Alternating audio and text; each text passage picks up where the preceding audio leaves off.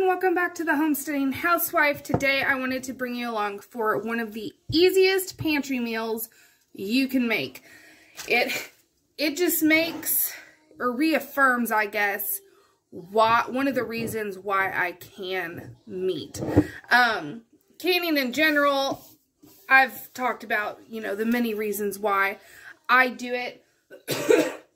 One of them is convenience. This is a super easy meal. It is beef tips and gravy with mashed potatoes. So, mashed potatoes you can make ahead of time and freeze. So here is a batch of thawed mashed potatoes. So that's already done, super easy. All I have to do is heat it up. This is also really great if you're wanting to do Dutch potatoes, because you just cut off a tip. If you freeze it in bags like this, cut off a tip, and then you can whirl it in its little individual Dutch potatoes. But you need a jar of roast beef, or this is stew meat that I did. And then this was done in water, so it has a very light flavor. So I'm going to add a gravy packet to this liquid. And then I also have a can of just beef gravy that I'm going to use because we have a lot of mashed potatoes and I want them all to be used today. So, super simple. I have my cast iron. Ugh, get you over here. I have my cast iron heating up. We're going to put a little bit of oil down,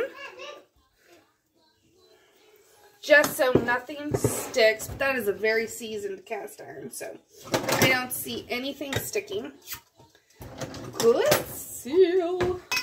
I'm going to pour the liquid into a different thing so I can heat up the meat first and then do the gravy, just so I can get the gravy nice and smooth and there won't be any lumps. But this is a par-cooked beef, and you can see how it stays in chunks. If this were to have been raw packed, it would have all been, it probably would have come down to about right here, and it would have just looked like one big blob of meat. That's best for if you're just wanting stuff shredded.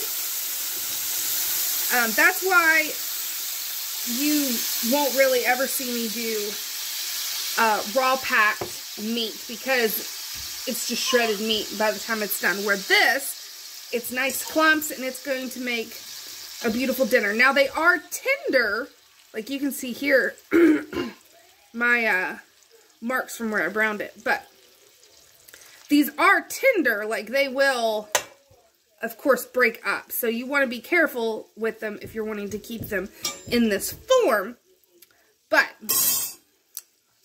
I just like it better. Plus, the jars are much easier to clean afterwards. So, gonna heat this up. I'm going to season it just lightly. I have a garlic rosemary sea salt blend. Very lightly, because the gravy packet and gravy jar will be salty. And then I do want to add some pepper.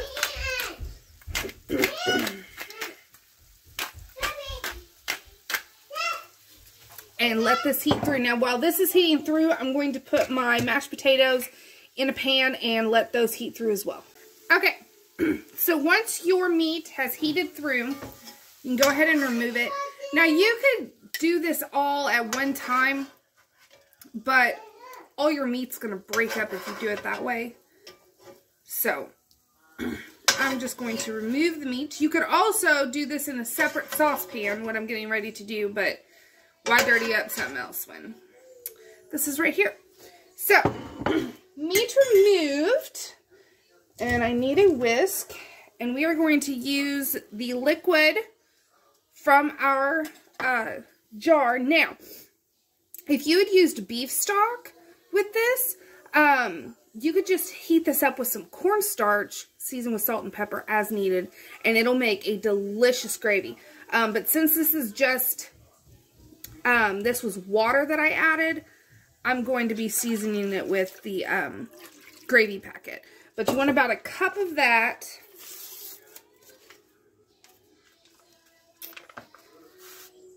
Add your gravy packet. And I always have gravy packets on hand. It is one of the staples in my pantry. I have gravy, taco seasoning, ranch packets, Italian packets, and another type of packet.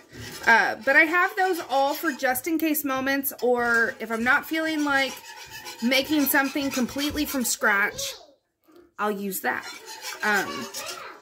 It's just always nice to have backups in a well-stocked pantry. Because, like, what if you're doing leftovers with roast, for instance, and you ate all the gravy the day before? Like, it just makes sense. So, while this is going, I do have my mashed potatoes heating up over here. And they are heating up on low. You want to make sure that you can hear it sizzling on the bottom. But that's why you want to do it low and slow so that nothing scorches, and keep turning it so that it doesn't burn.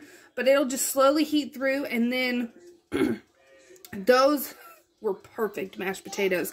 I did them a new way in a food mill or ricer. You could use a ricer. They were the best potatoes. So just another reason why I love freezing my meals or meal prepping is I have delicious mashed potatoes, and I made those 3 weeks ago, and they're going to be just as good as the first time I made them fresh. I love meal prepping. So once it's already starting to heat up and thicken. Once this thickens, we're going to add our can of gravy to it and incorporate it all together, heat it through, and then this meal's done. Like 5 minutes and this meal is complete. Who wouldn't want to meal prep and can for this reason alone? Okay, this is starting to get nice and thick. I don't want to overcook it, so I'm going to go ahead and add the beef gravy can. Because honestly, it's been staring at me in my pantry for a while, and I just want to use it. And it's the perfect time to use it because we have all those mashed potatoes. But you can see how nicely everything incorporates together. You want all the gravy. Gravy makes everything better. And then if you're wanting to add any other sides, go ahead and heat those up or make them. This would be great with some crusty bread or a roll. Jimmy over here is almost ready to use. He is doubling in size, as you can see, for those that do sourdough. I have my rubber band. He has doubled in size, and he is still growing. He was fed an hour ago. Okay, so when your gravy is heated up and to the thickness that you desire, taste test it. I already burnt my finger taste testing it. It's good. You want, turn off the heat, put your meat back in, and just very gently stir it around. I'm going to get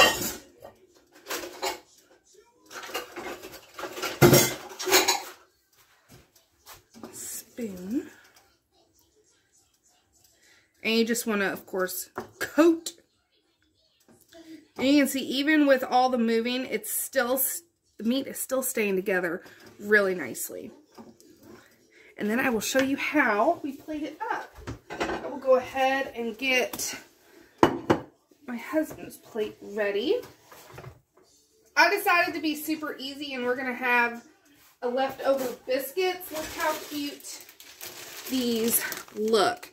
They are actually Cheddar Bay biscuits that I made a couple nights ago to go with seafood. And we're going to have them tonight. But you want to take your potatoes, and make a little bed.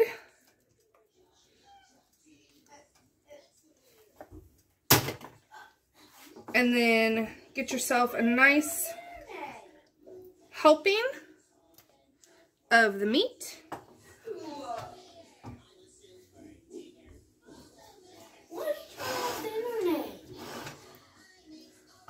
And some extra gravy, because why not? And there you have it. Now, does that not look delicious? And it came straight from the pantry and freezer. So, I hope you guys enjoyed this video. I hope it inspires you to try out some make-ahead meals, canning, freezing, meal prep for yourself, because 5 minutes or less, and this is what you got. Thanks for watching, everyone.